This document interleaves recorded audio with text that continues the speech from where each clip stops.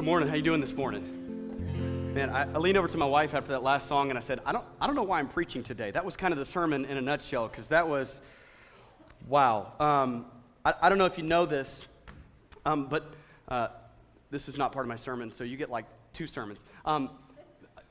God is not in the business of making bad people good. God is in the business of making dead people come alive. And I know for a fact there are people in this room who need a resurrection in their life. And so if that's you, you've come to church and you are technically breathing, but you feel dead, you showed up in the right spot today, because we serve a God who is in the business of resurrection. And man, and if I didn't believe that, I would not be doing this job. But I do this job. I'm a pastor because I believe that God still today, thousands of years later, is in the business of resurrection. And I hope that you believe that as well. I want you to just imagine with me for a moment, and this is going to take a little bit of work, but I want you to imagine with me for a moment. You have a friend of yours, okay? A friend of yours. And that friend of yours is making all of the exact same choices that you are making. Now, if that friend was making all of the same choices you were making, would it give you a pause? Would you pause for just a moment and just think, Like if your friend, let's say it's your coworker. Your coworker makes roughly the same amount of money that you make, and you know they make roughly the same amount of money that you make, but let's say that coworker spent as much money as you spend. Let's say that coworker just bought everything that they possibly could buy. Would you look at that coworker and be like, I wonder how he's doing that. I wonder how she can afford that. I wonder how she's making ends meet. Like if you looked at another person, a friend of yours, making all the same choices as you, would it give you pause? Would you just think, that something seems off there? Or maybe this, what if a friend of yours had the exact same internet browser history as you? Would it give you pause? Would you think, if that person's spouse knew, their marriage would probably be in trouble? Like just the same one as you. Would it give you pause? Would you hesitate? Would you look at them and think, there's just something not right there? Like if they had all the same stuff as you, would it give you pause? Or maybe this one, and I don't want to hit too close to home for you, but what if a friend of yours drank as much as you drank? Like what if a friend of yours drank as often as you drank? You know, because your friend, back in college days, they drank and it was with everybody else. It was with their fraternity. It was with their brothers. It was with their sisters. They had a good time. And then they got into business, and then at the business parties, they would drink. But this friend, the drinking didn't stop after the parties ended. The drinking continued. And it continued. And it continued. If your friend drank as often and as much as you drank, would it give you pause? Would you just think, that's a little bit too much? That's a little bit too often. Would you just hesitate a little bit? Because here's the thing. It's very, very easy for us to see when other people's lives are about to derail. Like we can see their train going off the tracks. I mean, we can see it very quickly. We see the signs, we know what's happening, and then we might even try to have a conversation with them. Conversation might go something like this, like, hey, I've seen how much you work, and I've seen how little you're at home, and part of me wonders if you're working way too much at the expense of your family. To which they would say, man, I got deadlines, I got things I got to do, I got projects that got to get done, I'm busy, and so it's just a season. I'm not forever busy at work, it's just a season. But you know better, right? You know when you look at your friend's life, that busy season at work isn't just a season. It's become a lifestyle. It's become a habit. Or maybe you try to call your friend out on drinking. I mean, you understand, you might have a glass of wine with them at dinner, and for you it ends with just a glass of wine. But for them, it doesn't end with a glass of wine. It ends with another glass, and another glass, and another glass. And you've tried to say, hey, maybe you need to cut back a little bit. Maybe you need to think about how much you drink. And it's so easy for you to see that this life that they're living is going to derail eventually. But as soon as we bring those things up, they laugh it off, they joke it off, it's no big deal, it's no problem, I got it under control, it's not a big deal, I could stop at any time. I mean, you've heard all the same excuses. But let me ask you a question. And this is a tough question. What if that somebody else isn't just a somebody else? That somebody else is a you. What if you're the one with the habit? What if you're the one with the problem? What if you're the one with the issue? What if you're the one with the addiction? What if that somebody else isn't just a somebody else? It's not just a coworker, it's not just a friend, it's not just a family member. What if that somebody else is you? See, I know, at least from my own life, and I can only speak for myself, I know that I'm really good at holding a magnifying glass up to other people's lives, but I'm really bad at holding a mirror up to my own. Right? Isn't that how we are? We're really good at just holding a magnifying glass up to their life and seeing all of their flaws. We can pick out all of them. We know every single one. We know every single bad habit. We know every single addiction. I mean, we can point it out. We know it. But then, putting a mirror to ourselves and examining our own life, out of the question. That's too hard.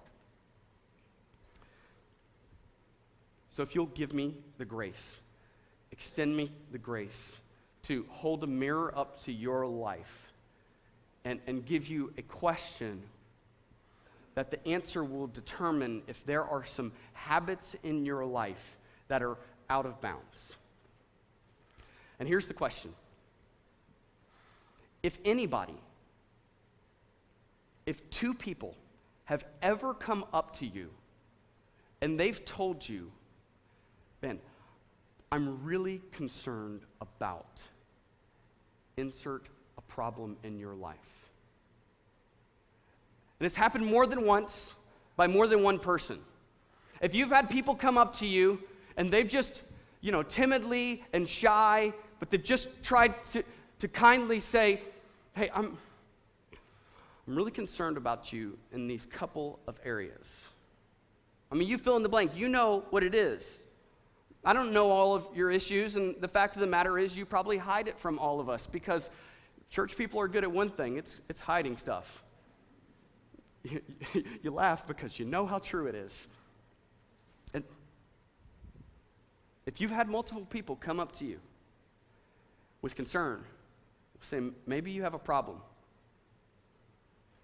then let me lovingly say, you have a problem, whether you want to admit it or not. But let me give you some good news. The good news is that the resurrected King can still resurrect me and can still resurrect you.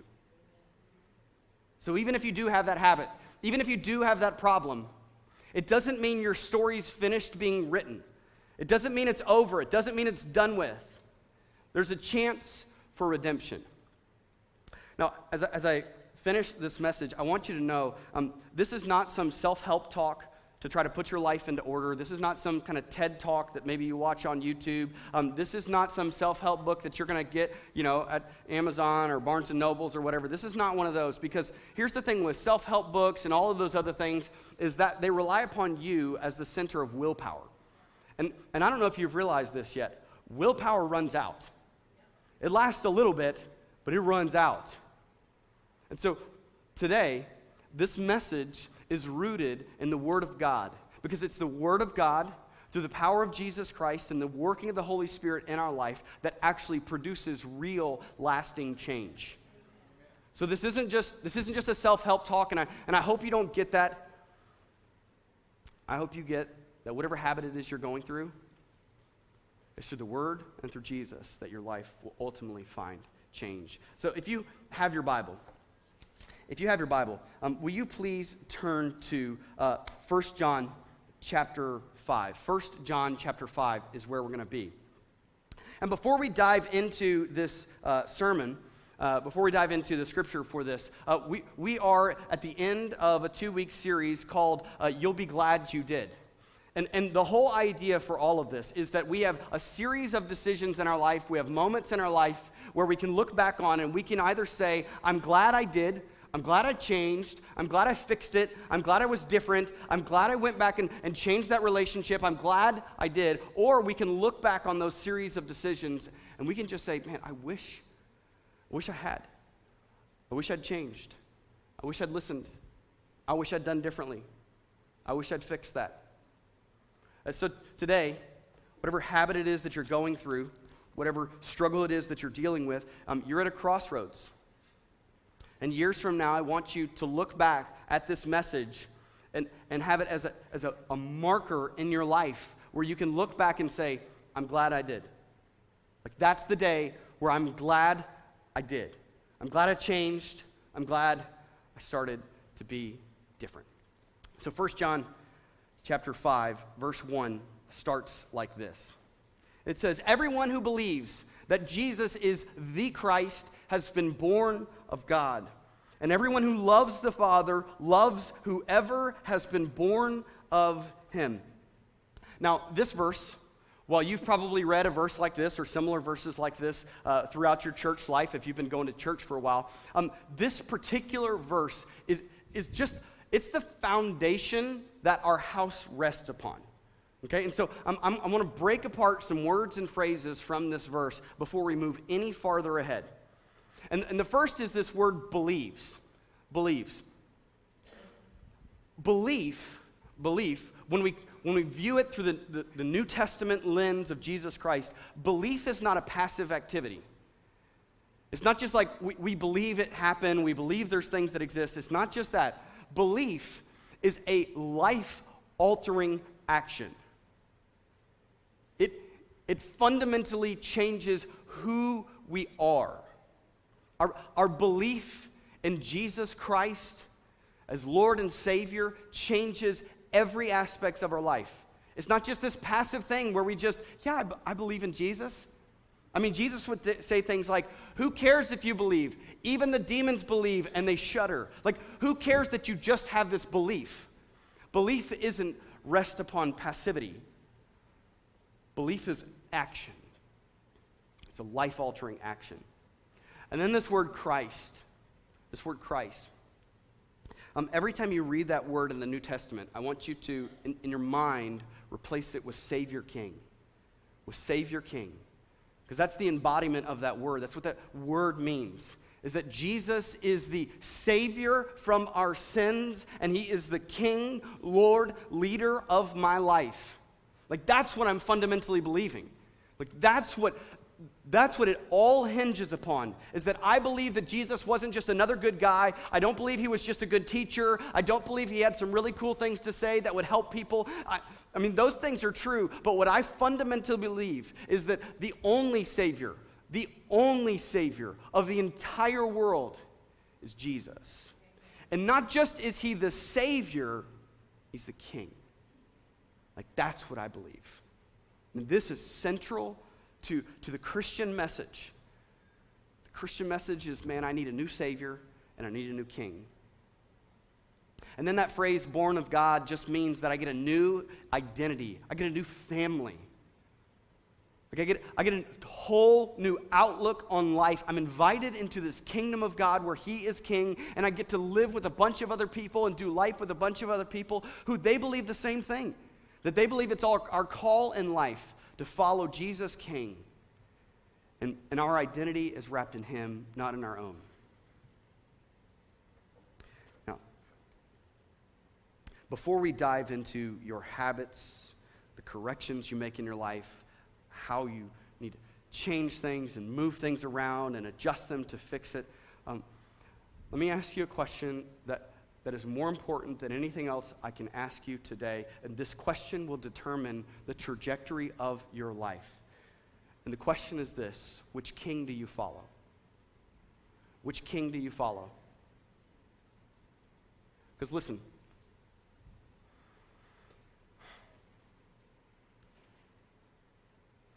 all the time where you've decided to be king of your life, you've seen where it's left you. It's left you a cold, dead sinner in need of a Savior. Like when you're king of your life derails. Which king do you follow? Which king do you follow? Because if you really want to change the habits in your life, if you really want to do things differently, if you really want to find lasting joy, then the answer to this question needs to be King Jesus. Here's the difficult part, though. I can't answer this question for you. Like, I am accountable to God for this answer in my own life, but I cannot answer this for you. Which king do you follow? Verse 2 and 3 say this: "By this we know that we love the children of God, when we love God and obey His commandments. For this is the love of God, that we keep His commandments, and His commandments are not burdensome." Maybe you never do this, but sometimes when I read Scripture, I kind of want to push back against it and be like, I don't know if I agree with that.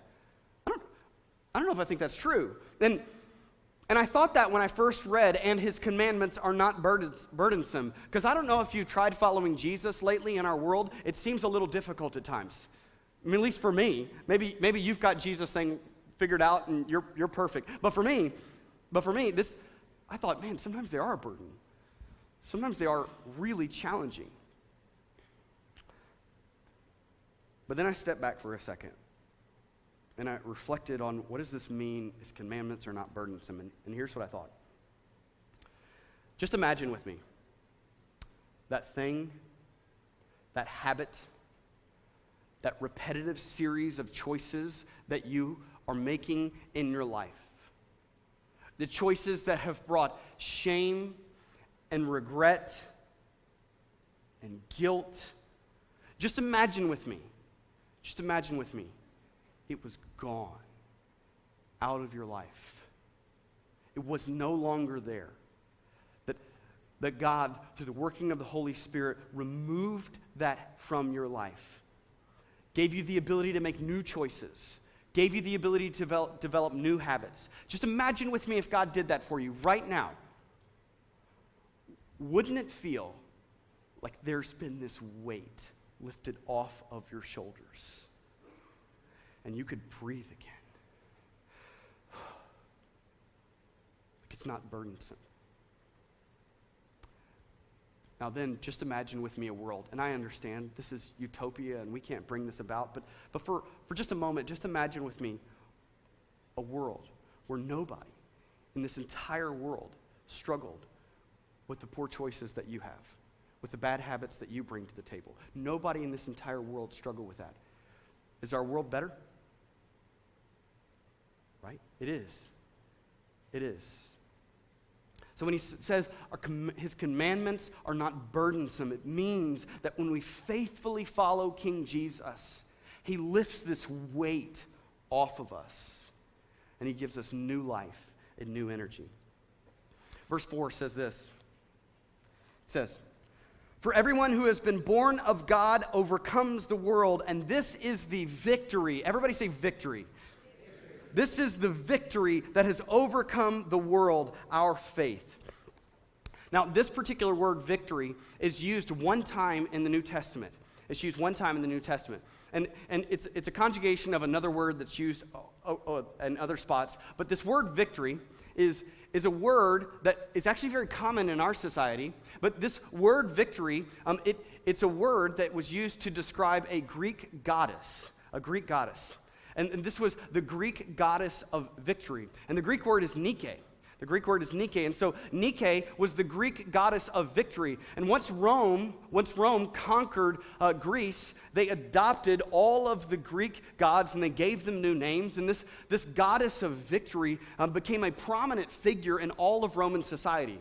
I mean, everybody that was reading this, all the people that read in John's audience, they would have understood this word Nike, and then they would have understood what all it meant, because Nike and the Greek goddess Nike, which turned into the Roman goddess, it was all over the place. There was a picture of the Greek goddess of victory on the coins.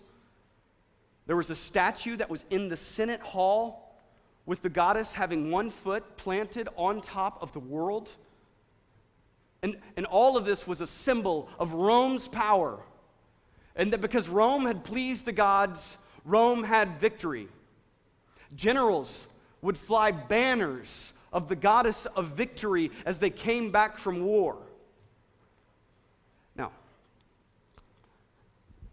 you heard the word Nike. The way you pronounce the word in English is Nike. Like, you always thought it was a check mark. It's actually the winged feather of a Greek goddess. That's why Nike's slogan is just do it. You can accomplish. You can have victory. I say that while I'm wearing Nike gear. I understand that. I still love Jesus, okay? Calm down. But this word victory, John's saying it has nothing to do with this pantheistic gods who are somewhere up there. It has nothing to do with that.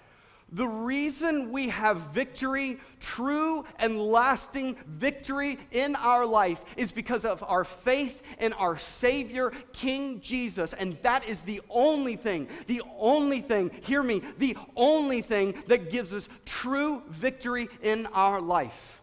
The way we overcome things is not by our own individualistic willpower. I can just grit it out, get it done, I can change it. The way we overcome things is through the saving work of Jesus Christ.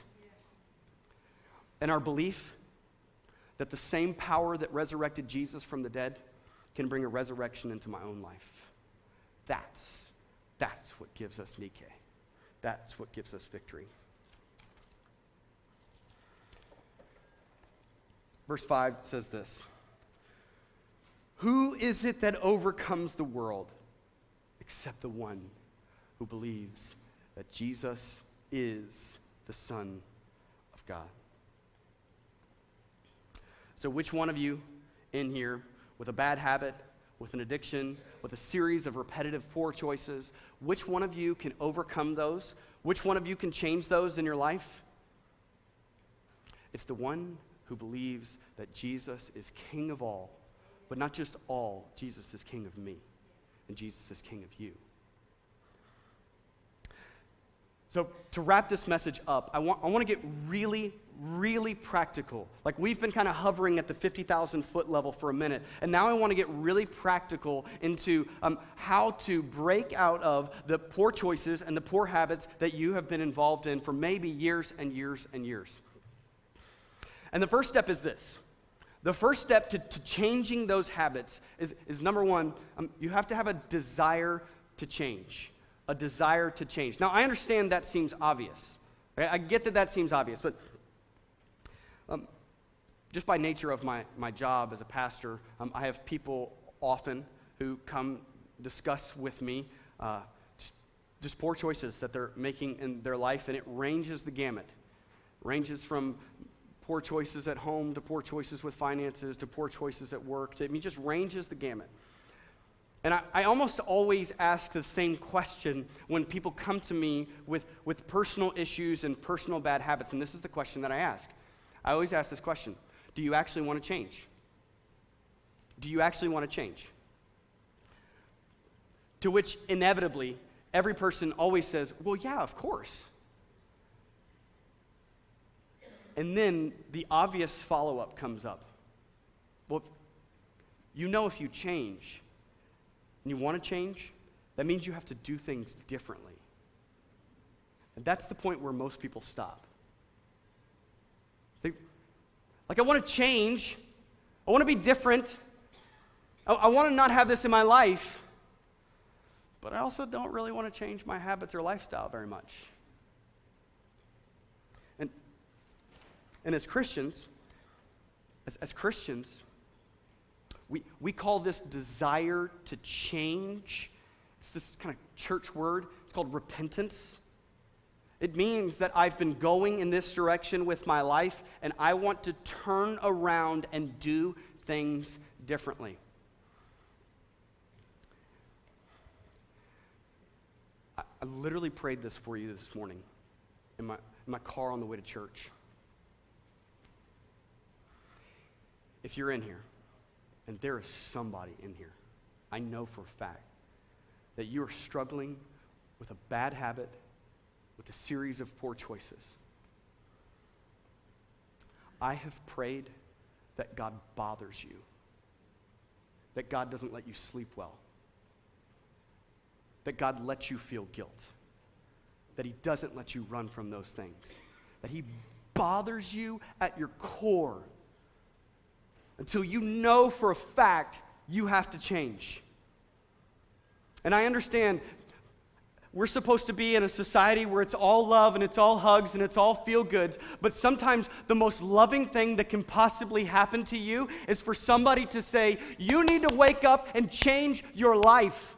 What you're doing is wrong. And if that's you, and you're in here, just pray that God bothers you. Like really bothers you. Like tonight you can't sleep well. Like tomorrow all day it's just running in your mind. Like this, I got to fix this, I got to change this, I got to be different. Like I want God to bother you. Because you're not fixing this habit until you have a desire to change. The second step is you've got to be willing to be authentic. Willing to be authentic. Without a willingness to be authentic, change is not going to happen in your life. If I could categorize the relational status of our society this way, I would say it's this. We are the most connected generation in all of history, and yet we've never felt more alone. We've never been more connected in our entire lives.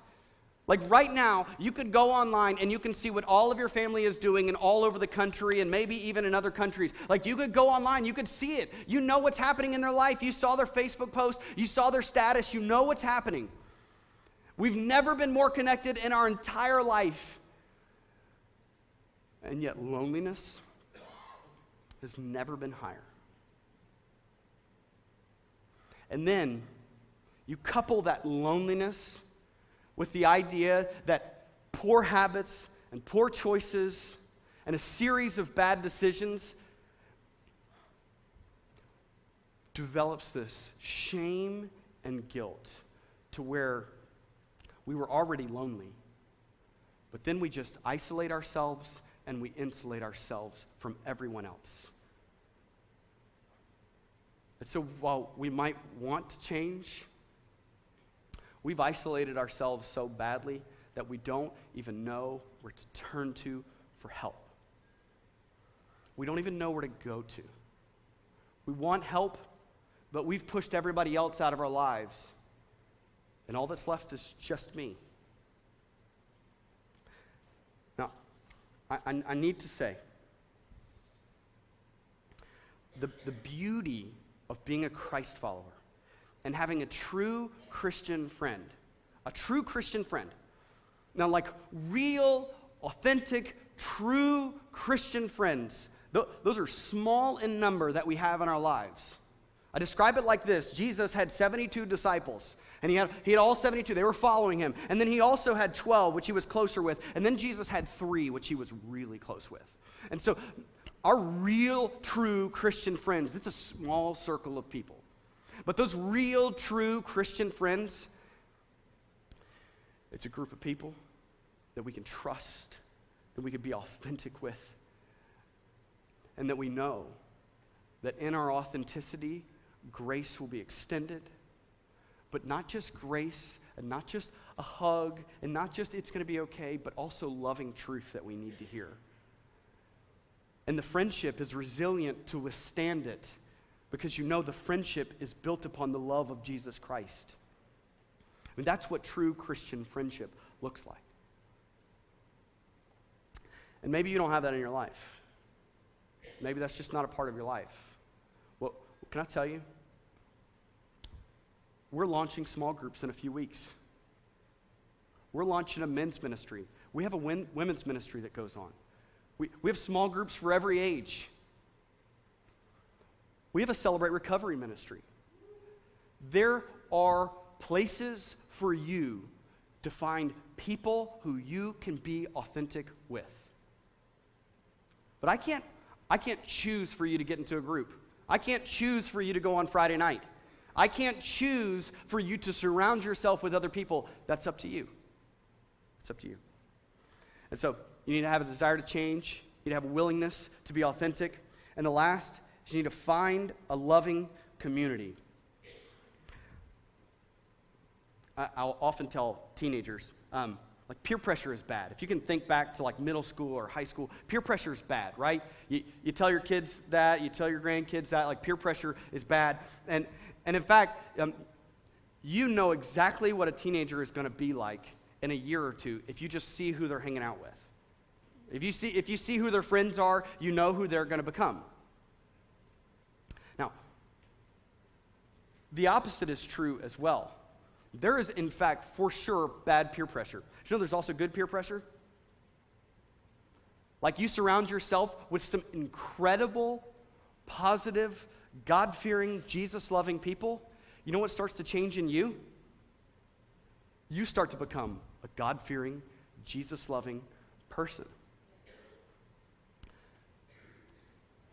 So if you're struggling with a habit, with a choice, you know who you need to surround yourself with? You need to surround yourself with a community of people who have gotten past where you've gotten, and they can have the grace to walk with you as you get to where they are currently. Like if you struggle with alcohol, you should find some of our CR leaders who have been sober for years and years and years by the grace of God and through the community of Celebrate Recovery. And you should surround yourself with them. You should get in a group with them. You should find a loving community. Now, at this point in the message, if I ended here and I didn't go anywhere else, all this is your own willpower and secular humanism, okay? If you don't know what that is, look it up later. But what makes all of this happen, what makes all of this possible, is the cross of Jesus Christ. It is the center that holds all of this together. And without the cross of Jesus Christ, without that, none of the other stuff matters. Because the cross is our constant, eternal reminder of where our poor choices lead to. Your poor habits, your repetitive bad choices, your addiction, the thing that you're going through, it leads you to death. That's where it takes you. But come on. The story didn't end on a cross. The story ends with an empty tomb. And so just because your choices lead to death, that doesn't mean it's over with, because our King Jesus demonstrated and showed that death is not the final victor, because through Jesus Christ, through the saving work of the Lord, through the saving work of the Holy Spirit, resurrection is possible. So if you've come in here, bad habits, addictions, struggles, I don't know what it is, but through the saving work of Jesus Christ on the cross and through the power of the resurrection, you can have new life.